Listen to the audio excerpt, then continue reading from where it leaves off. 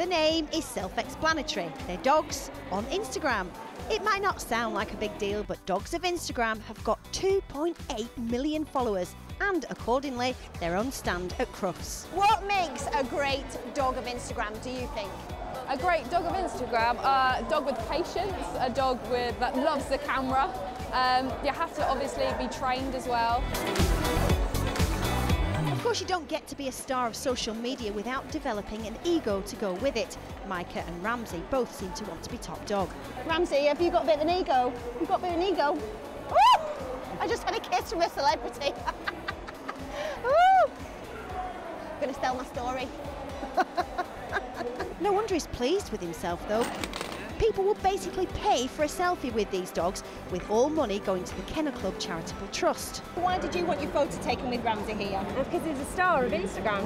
And are you a fan? Yeah, definitely. But it's not just about getting selfies. For some fans, these dogs are the main event. Bruno's got nearly 70,000 followers on Instagram. What? And he's got fans and followers that he's had from day one, and people recognise him now when we're out and about. My word. Is that a bit weird? I don't know, it was not weird, but sometimes it surprises me, I think, at how many people know Bruno. Some people have actually bought tickets specifically to come and see Bruno. I don't know what to say. Whatever you make of it, social media wannabes could learn a lot from these mutts. Instagram, Insta-dog, Insta-fabulous. Ruth Liptrot, 5 News.